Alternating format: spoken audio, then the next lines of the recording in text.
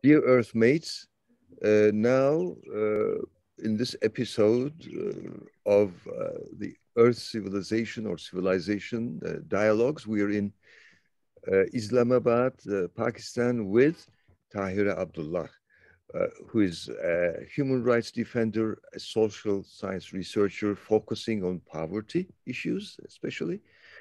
And uh, and dear Tahira Abdullah, um, thank you so much for accepting this invitation. And what would you like to mention about your concerns, your research areas? Greetings to you and to all your audience who are viewing you or reading this transcript of this. Greetings to everyone. From autumn or fall in Islamabad, Pakistan. The weather is changing, and let us hope that things will change for the better. Although, to be honest, in my neighborhood, in my geographic neighborhood, things are not great at the moment and have not been great. So one particular source of concern is my Afghan sisters and brothers and children who are currently in a lot of difficulties ever since the 15th of August. In fact, if I'm honest, since December 1979. And my heart bleeds for all my sisters and brothers in Afghanistan. Similarly, all those who are undergoing terrorist attacks, all those who are undergoing sectarian violence, all those who are undergoing gender violence, gender-based violence, all those who are undergoing violence because of their identity politics or identity orientation. And most of all, out of the estimated 230 million population of Pakistan, we are planning to do a census next year. So it is an estimated population. There is a lot of contradiction and conflicting views on the level of poverty in Pakistan. So officially it stands 1/3 of the population or less than 1/3.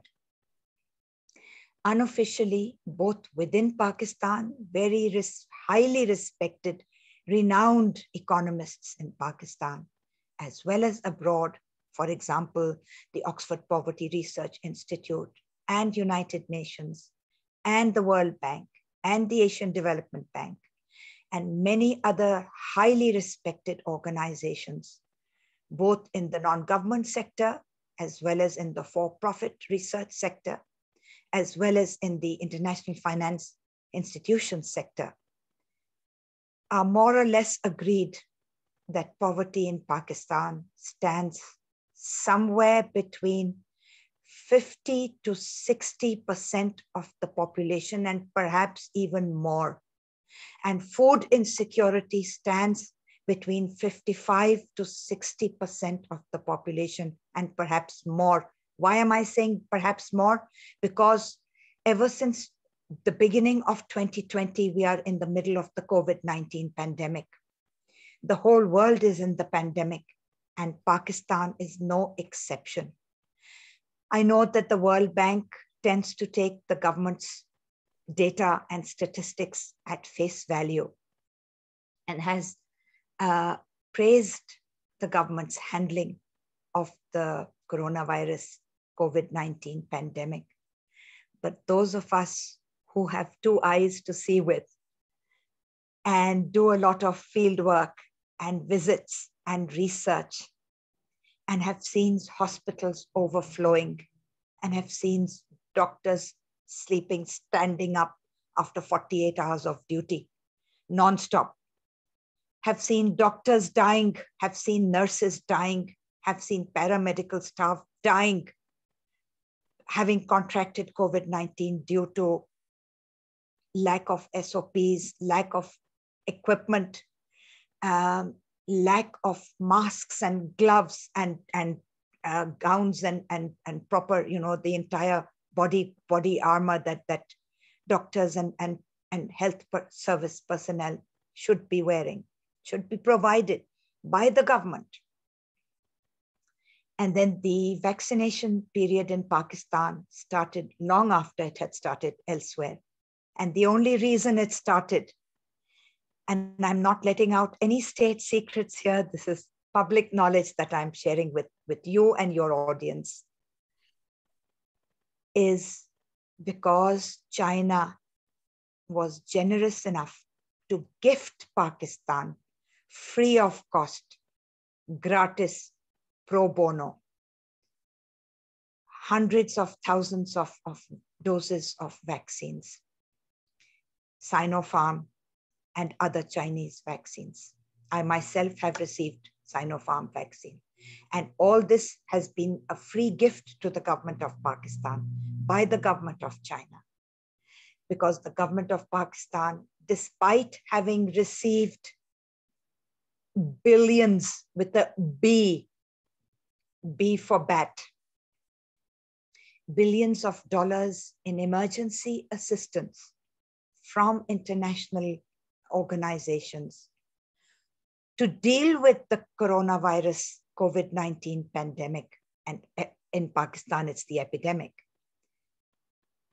Yet we have no accounting. We have no accountability for where those billions of dollars, some say $5 billion, some say $8 billion, some say $10 billion. Where did this money come from? It was siphoned away. It was diverted away from economic development loans and grants to Pakistan, which were either in the pipeline or already here. But they were earmarked for COVID-19 funds. And unfortunately, the people of Pakistan neither know nor are privy to the information and are not going to be shared this information as to what happened to this money for COVID-19. Why are we not ordering when the rest of the world started ordering vaccines from all the manufacturing companies around the world? I'm not going to make value judgments as to whether Pfizer is better, Moderna is better, Johnson & Johnson is better, Sputnik, Russian Sputnik is better, or Chinese Sinopharm, or all the rest of the other vaccines that around the world are better. I will not make that judgment. But I am, as a citizen, as a tax-paying citizen, I am entitled to make the judgment as to why the state and the government that is representing the state did not advance order vaccines and pay for them with the money that we have in the kitty, especially earmarked for COVID-19. We want to know where that money has gone. Why are we dependent like beggars and a begging bowl on China's goodwill and generosity? Today, we are in good relations with China. Tomorrow, we may not be. Then who will bring us the vaccines? We need to be able to stand on our own feet as a self-respecting sovereign state. And the least that the state can do is to order millions and millions of doses. Right now, we have only 10+%, just over 10% of the population has received any dose, leave alone 2 doses, leave alone booster doses. There are other countries which are poorer than us in terms of per capita income and GDP and GNP, but they have done better than us in COVID. And what does that show? It does not show how poor you are or how wealthy you are as a nation. It shows a caring state. It shows a humane state. It shows an empathetic state, or the lack thereof. And this is what we are seeing in Pakistan. I see. Well, thank you for the this realistic picture.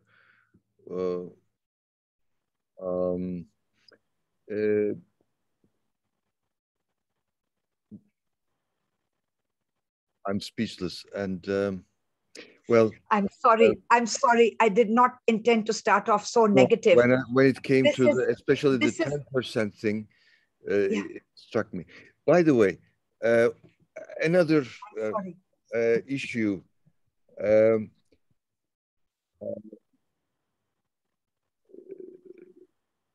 Yesterday, I saw the title of a book called Femocracy, instead of democracy, femocracy, feminine democracy. That is where women are liberated, where women have more, at least equal share in saying and acting. What is it like to be a woman in generally, let's say, in Southwest Asia, or what that geographical part of our world? Would you kindly say a few Out things? of 199 states that are members of the United Nations, Pakistan is doing very badly on human development. And human development includes the status of women, status of children, the status of minorities, religious minorities, ethnic minorities, sectarian minorities, gender minorities, non-binary gender minorities. We are not doing well at all. We are in the 150s range of 199, which means we are towards the bottom.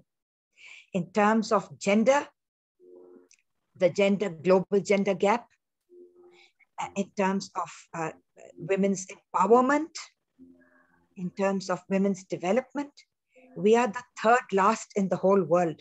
And your next question will be, which are the two countries which are below Pakistan? And they are Afghanistan and Yemen.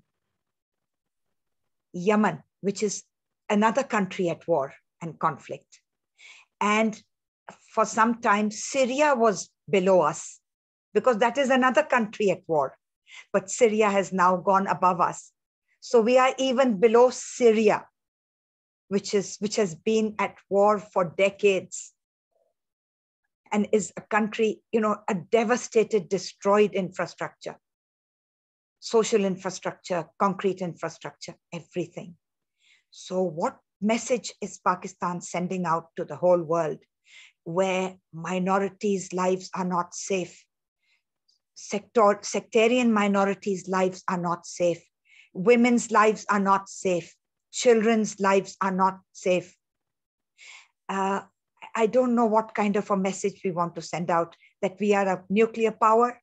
And so we are a powerful nation, and we must have a permanent seat on the Security Council, along with India, which also wants a permanent seat on the Security Council, but its poverty, its status is also very poor. Its status of women and violence against women is also very poor.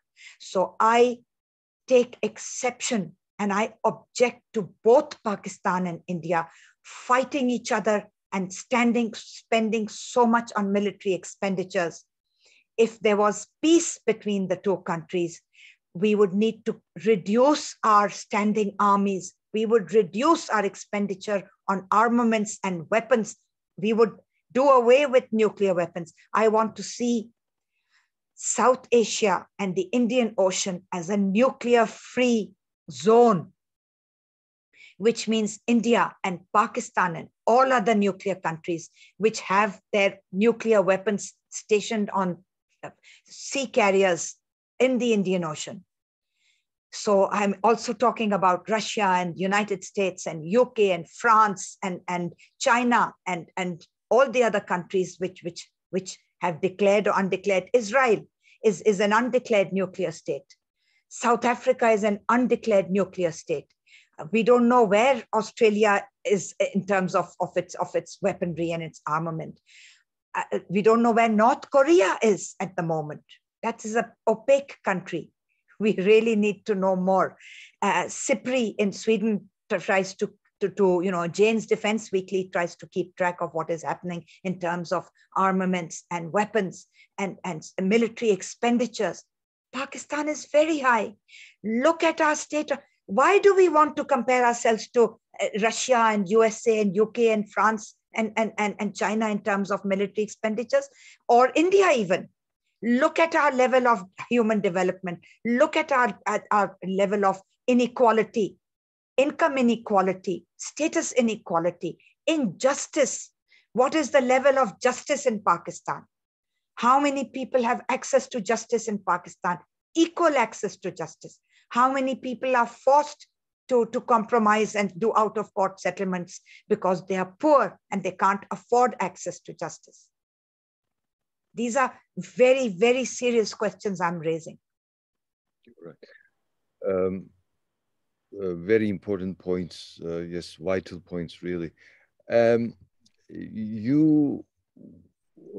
Your research, your works on urban issues. Okay. Would you like to mention some of them? Yes. You're a very modest person. I know you don't want to I talk don't want to talk about myself. Let me talk about the issues. Okay. The issues that are minorities. Write a lot about minority issues. And the constitutional lack of equality.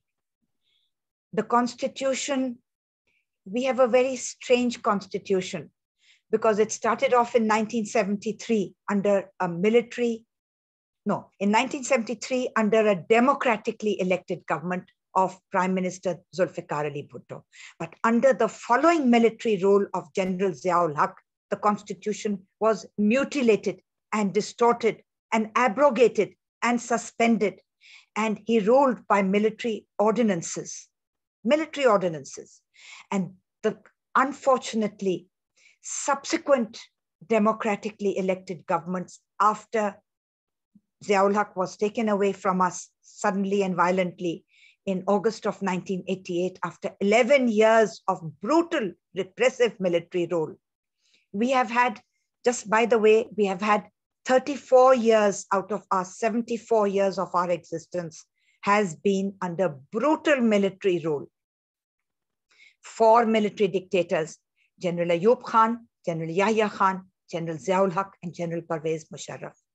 So under General Ziaul Haq, the Constitution was really badly mutilated and distorted. And he brought in laws which are still not been removed by subsequent successive democratically elected dispensations. This is a subject which we can probably park and flag for another day and come back to, because it requires a full session on our Constitution and what needs to be done with the Constitution. But to go back to minorities, where I started off talking about the Constitution, there are principles of policy and human rights clauses and articles in our Constitution which are excellent. They remind me of the United Nations Charter and the Universal Declaration of Human Rights of the United Nations. It is so good. In fact, it goes even further than that, because those were made in 1948 and this was made in 1973. So we have gone further. We talk about gender equality, racial equality, ethnic equality, religious equality. All this is enshrined in our Constitution since 1973, but it is no longer a fact. De facto, it has, the de jure good parts of our Constitution have de facto been removed by military dictators. And no democratic dispensation has had the courage or the bravery or the guts to rid us of those accretions in our Constitution, which would make it a truly equal country, equality in every sphere of life, including income equality, access to justice equality, poverty, getting rid of poverty, equality of opportunity, equality of employment, equality of education. It would get rid of all the problems we have in the education sector, and I've written and published a lot on this. I'd like to share some of those writings with you, because education, I think, is the primary pillar. If we cannot teach our younger generation how to respect everyone, how to include everyone, how to accept differences, how to accept diversity, how to embrace pluralism, how to love the planet, how to take care of the environment, how to try to mitigate and adapt to climate change, how to stop climate change, how to reverse global warming and the increase in temperatures around the world.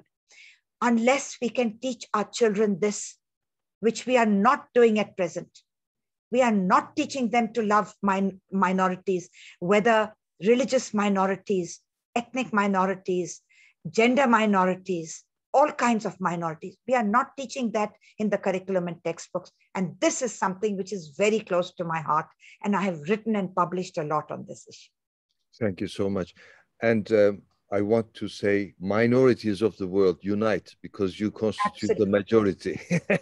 You have nothing to lose but your chains. Nothing to lose but your minority status. Yes. Children.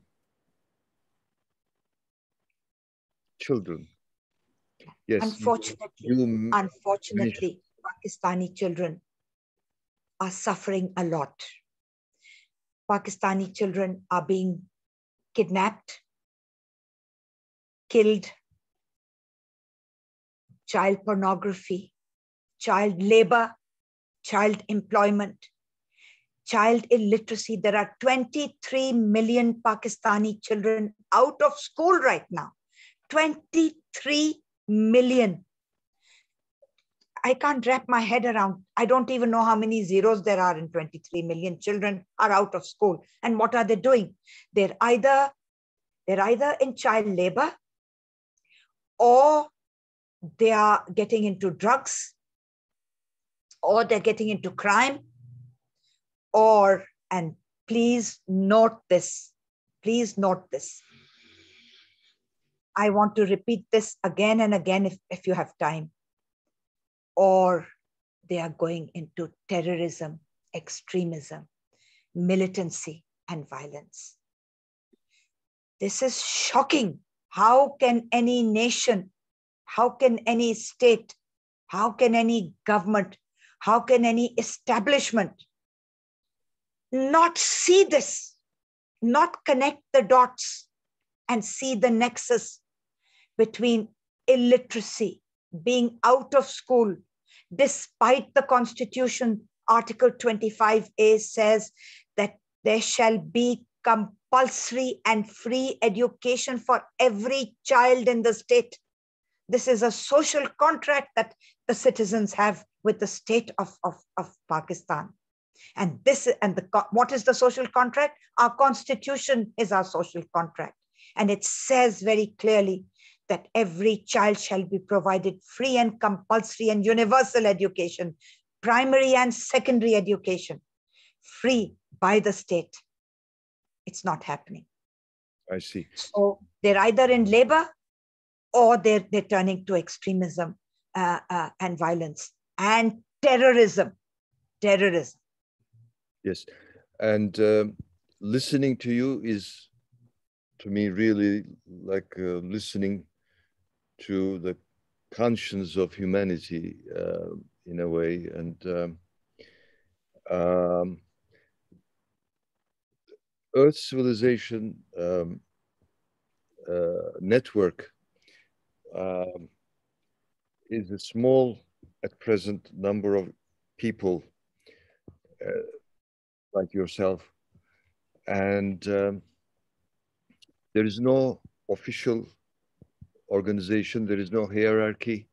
I consider myself an Earth Civilization volunteer, and whoever wishes may consider herself, himself, whatever, an Earth Civilization volunteer, and trying to do a little bit better. That's all, very humbly. I am honored. May I say something? Sure. I am honored that you consider me worthy of joining you as a volunteer, as a pro bono volunteer in this mission that you have started, in this global mission that you have started.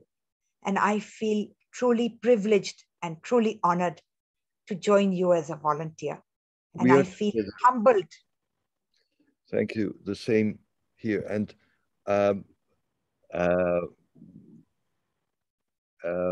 I'll, instead of a full stop or a period, let's put a comma here. Okay. Because of technical reasons. I enjoy saying we are together to friends instead of by or whatever. We are together. Absolutely. We are together. Absolutely. We are together. Thank you so much. Thank you. Together. Thank you. Stay safe. Stay safe, please. You too. Thank you. Thank you. Thank you.